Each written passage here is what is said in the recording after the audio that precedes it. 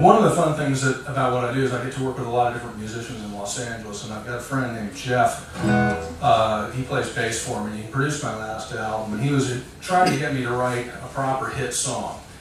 And he says one of the things you can do is if you can write a good sports rock anthem, the kind of thing they'll play in stadiums, you know, when they're during timeouts and stuff. That's money in the bank, because every time they play it, cha-ching, cha-ching, cha-ching. So I tried to write a sports rock anthem, and of course I was an elementary school teacher, so here's what I got.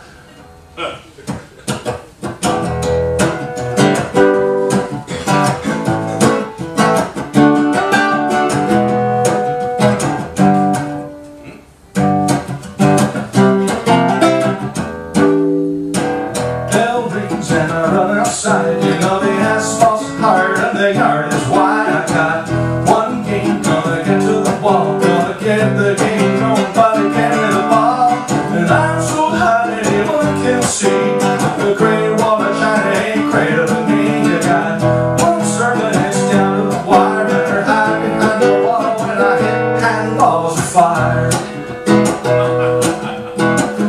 One serve, buddy, then you're gone. It's my moment of fame and my game is on. I got one way to show the boys and girls that inside of these lines I'm the king of the world. And I'm so high that anyone can see the green water shining ain't greater than me. You got one serve and it's down to the wire, and I hide behind the wall and I hit handballs of fire. You know I might fight dirty for my domain, but the price of glory is paid in pain. You claim the game's not fair, well the kindergarten yard is over there.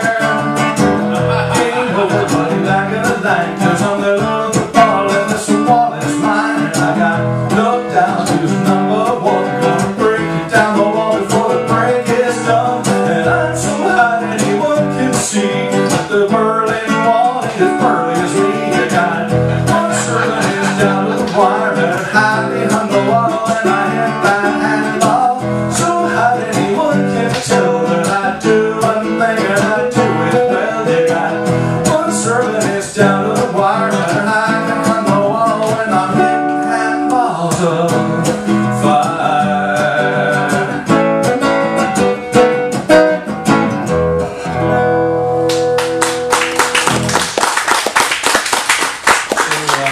So we recorded that one and sent it off to ESPN. We haven't heard back from them yet.